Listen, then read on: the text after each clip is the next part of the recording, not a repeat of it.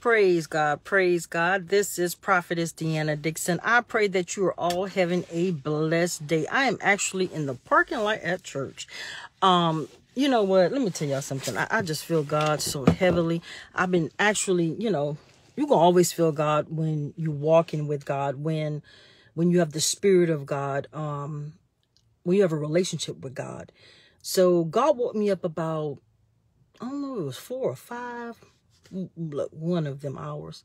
And God was talking to me about a lot of things, about the witchcraft that's going on, warlocks, witches. I mean, this is not to put fear in anyone, but this is to make you understand what season and time we're in. A lot of you are not understanding what's going on. Sometimes it's who you're connected to and what's going on and what you've done or what you haven't done, truth be told. So God was talking to me about the Joshua generation. He's been talking to me about this for about a year. I told you guys, for about a year, and I'm going to be on it because we are the Joshua generation. But there's different aspects to this whole thing.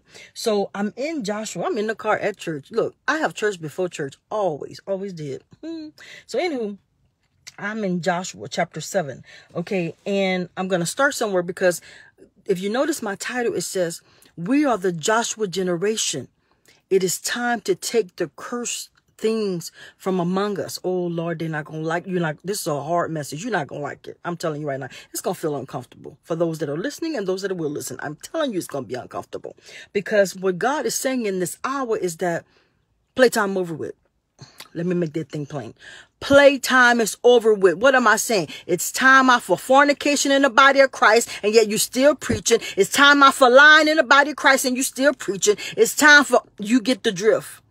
If you have any error and sin in your life, your position is to sit down somewhere and get cleansed, get saved for real, get healed for real, and get delivered. What's happening in the body of Christ, you got people that are preaching and teaching that are not authorized by God. They may have been at one time, but this is a relationship. And if you don't stay in covenant, there it is, you've broken covenant. I'm telling you, broken covenant. So let me break that thing down. Let me break it down. So I'm in Joshua chapter 7, and it says, but the children of Israel committed a trespass in the accursed thing, for Achan, the son of Carmi, the son of Zabdi, the son of Zerah, of the tribe of Judah, took of the accursed thing, and the anger of the Lord was kindled against the children of Israel.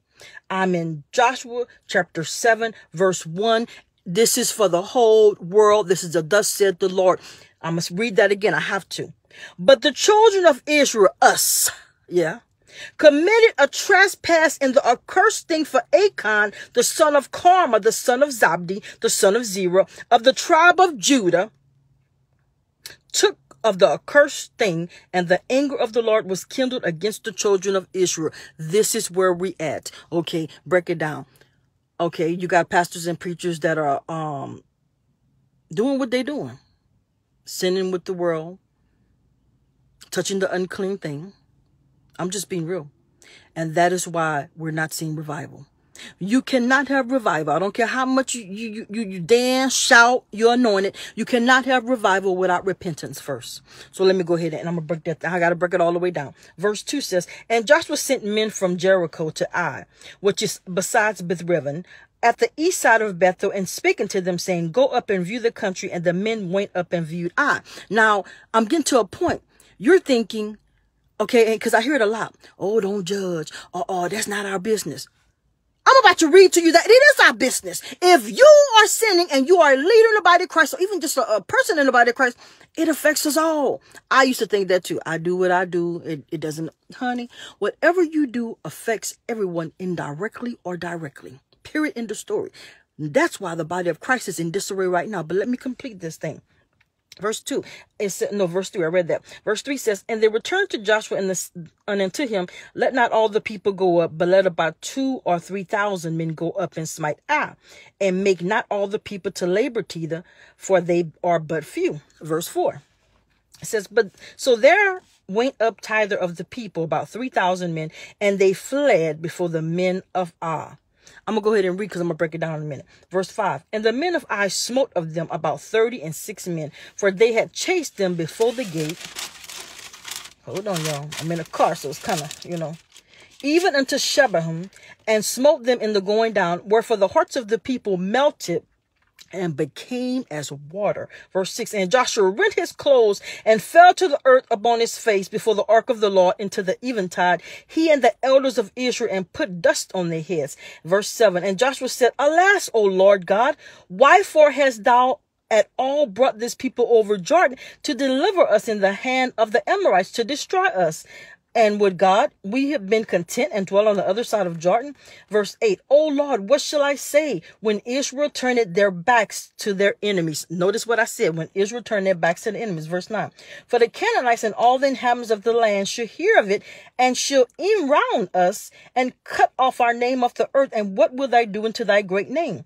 And verse 10, listen very carefully.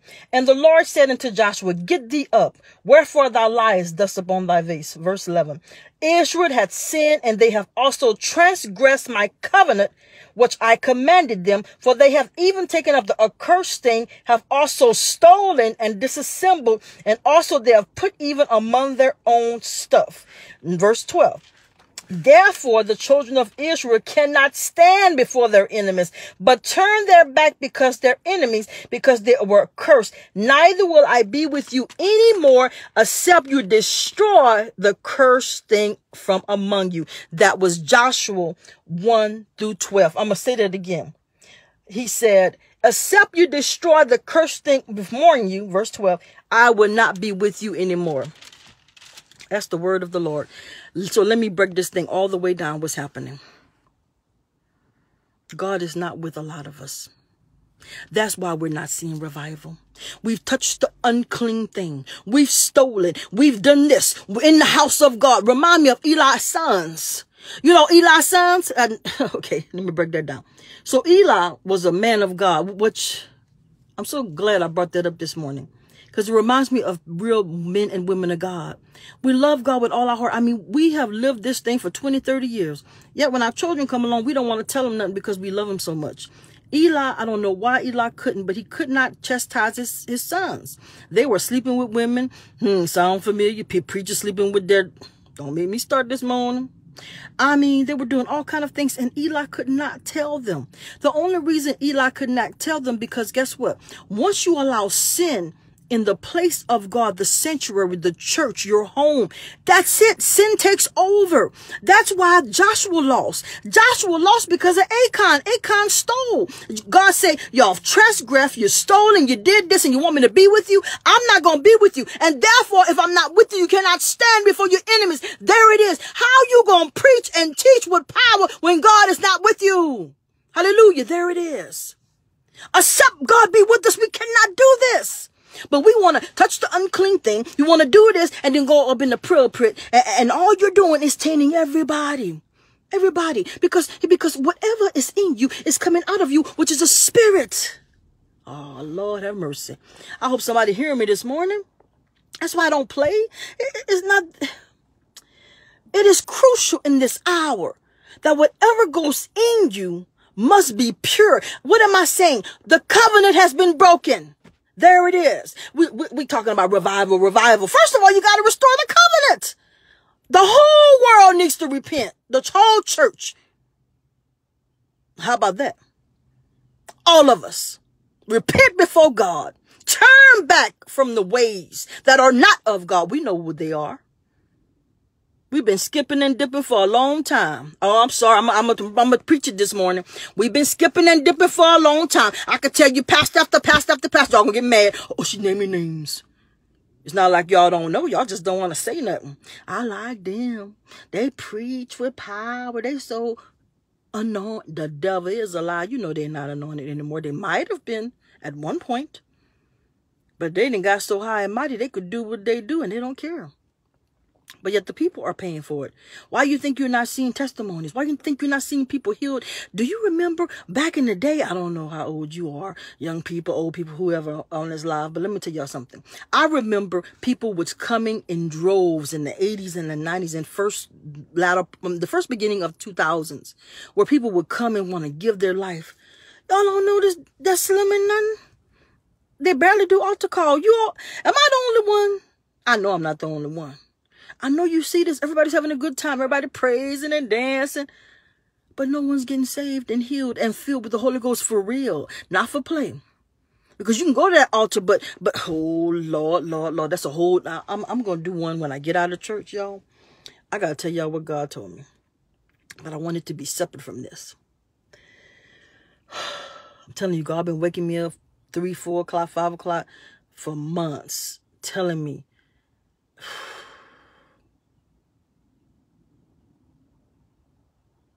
I know y'all don't like these hard words sometimes because it cuts, because that's what it's supposed to do. But me first, then you. Trust me. I don't ever just deliver a word and it's for you all. It's for me as well. Trust me. God is cleansing out the body of Christ right now, which is a dangerous time because remember, judgment must begin in the house of God. Judgment is in the house of God. Anyone can get it. Me, you, and that famous dog named Boo. You all better repent. I repent every day. God, in word, thought, deed, whatever. God, please, please, please don't take your spirit from me. Show me the way to go. I am not too proud. Come on, somebody. I am not too proud. Lord, please don't leave me. Lord, please don't take your spirit from me. Lord, please keep me. And if I get out of order, pull me back in. Hallelujah. I don't care how you got to do it. We better start surrendering for real and stop playing this game. I'm telling y'all right now, I see why God allowed me to go through so much. I go through so much. I know y'all know that. And I don't get on here and complain. Sometimes it hurts. That's real because I'm a person, prophet or whatever. I'm still human. However, I understand why God allows me to go through because he knows I'm going to go through that thing. And then I'm going to ask him, okay, God, what was I supposed to learn? What am I supposed to do? What am I supposed to teach? What am I supposed to be? What am I supposed? There it is. There's a lesson in tests and trials. There's a lesson in everything we go through. Notice I say go through. Not supposed to stay there. Go through it. God, what am I to do? What must I do? What must I change? That's real. You don't just go through now. There's a reason. And then sometimes it's for the other person as well. God is correcting and rebuking in this hour. And he loves you because those that he loves, he chastises. But I'm telling you, this is a crucial hour. Get it together. And quit being under people that you know that are not of God. Because that's all that's doing is tainting your spirit. You must be strong. Notice, Joshua didn't do anything. But it was somebody under Joshua. And God wasn't with them. And them people ran. I mean, they ran. And Joshua was like, well, what happened? He said, y'all sinned against me, so I'm not with you. That's the same thing we're experiencing in this hour, whether y'all believe it or not. God is not with most churches. God is not with most pastors. Sorry, not sorry. It's true. God is a holy God, holy Bible, Holy Spirit. God cannot go against his word. I don't care if it's me. If I'm wrong, I'm wrong. If I'm sinning, I'm sinning. That's real. The anointing will not be, the anointing won't flow. Let me tell y'all something. Why I stay close to God. I'm not saying I'm perfect. The devil is a lie. I'm going through just like you all. We're all processing, just different levels, different devils. But one thing about DEANNA Dixon, I'll never go too far. You want to know why? Because I know I got to keep my family. I got to keep my daughter. I got to keep my grandson. I got to keep DEANNA. Because these warlocks and witches, they're not playing in this hour. The game is up. You all don't see how they're killing people? That's demonic. That's demons. That's not just a person. That's a demon. You can't fight spiritual if you are not equipped and have a covenant with God, not Holy Ghost filled. There it is, right? That most people are not filled. They filled with somebody, ain't the Holy Ghost. I'm just keeping it 100 like I always do. My God, my God, my God. Woo, Jesus, Jesus, keep us, keep us, keep us, keep us, keep us, Lord. Keep us and help us. Help us, Lord. Help us, help us. We need you. We need God in this hour. We need prayer. We need fasting. I'm telling you, we need it. We need it. We need it. We need it. It's not a game. It's not a look. Worship is a lifestyle. And it's not just church. When you come to church, worship is in your home, in your car, praying, getting up. God is going around your house if you got to. Decree and declare. My family is blessed. My family is healed. My family is delivered. Oh, come on, somebody. Hallelujah. None is lost. That's what I pray for my family. I say none will be lost, even the ones that don't like me. Oh, you going to heaven? Because none will be lost. I'm going to labor. I'm going to sacrifice. I'm going to pray. Hallelujah. That's our portion. My God, my God, my God. And I got to tell you something. I had stepped out of church in 2015 per God. And yes, it was God. God said, I want to teach you how to be a prophet, because no one taught me. I thought after Prophetess Juanita Bynum anointed me that God would put me under her, but he didn't. He said, no, I'm going to take you a whole different way. I'm going to do it. I'm going to teach you. And God taught me how to be a prophet. I'm not kidding. And that's why it's not that I don't listen to people. I listen to the ones that are real. And I know that was walking with God. But if you're not real, you can't tell me nothing. I'm sorry. And so I'm saying this to say, I heard God say about 2 weeks ago, I'm bringing back my people to the fold. And I hadn't been in church since 2015. So God said, I want you to join the church. I was like, y'all know I don't just go into anybody. He said, I'm doing something. So I joined this church, believe it or not. It's different. Y'all know, because y'all know. But I know God is doing something. I said, okay, God. Because when God do something with a prophet, you better believe he's getting ready to do something with the whole world. I'm telling you. He's bringing us back together. Do not forget the assembling of each other. I know it's a lot of stuff. I'm not looking at the stuff. I'm staying focused. What is the assignment? What is the mission? What does God want me to do? Come on, somebody.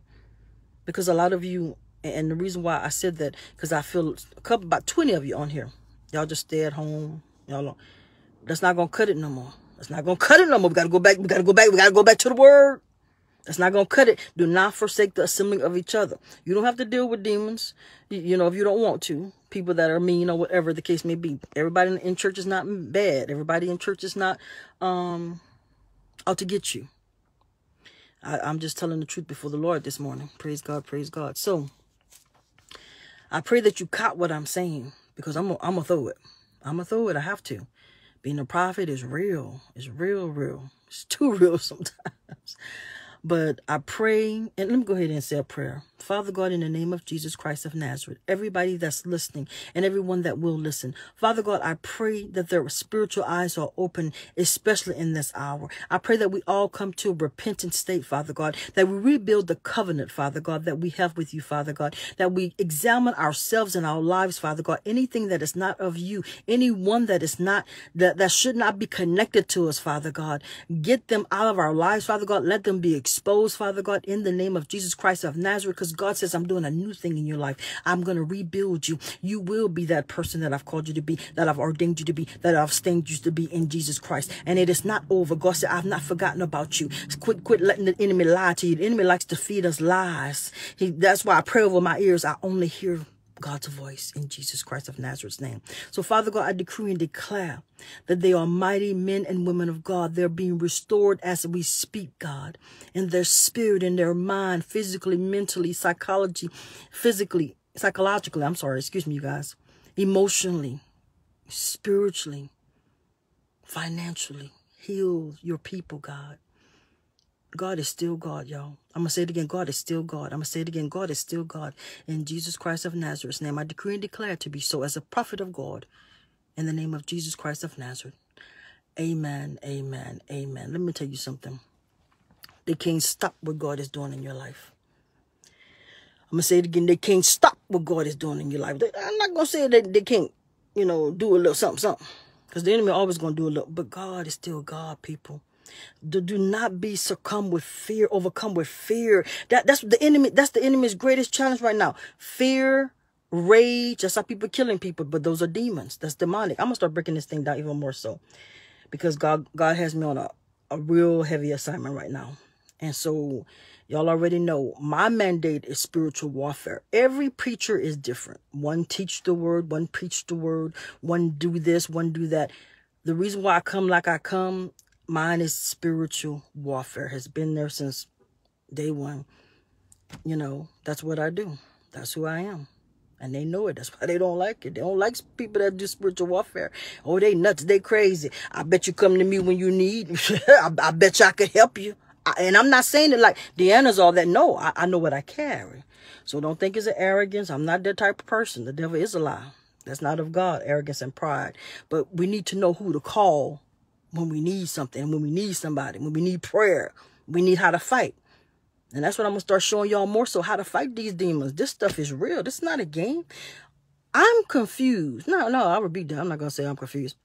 I don't understand how a church can be scared of demons when in the whole New Testament, that's all Jesus did was cast them out and show his 12 apostles how to do it. So, but you know why people scared? You can't cast out what you like playing with. You can't cast out if you're a pastor, a warlock, or a witch. Yeah, them eyes big because it's real like that. You can't cast. Devil say can't cast out Satan. Come on. Woo!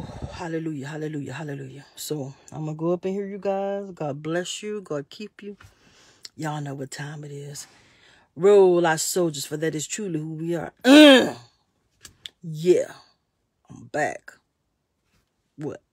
I love y'all. God bless.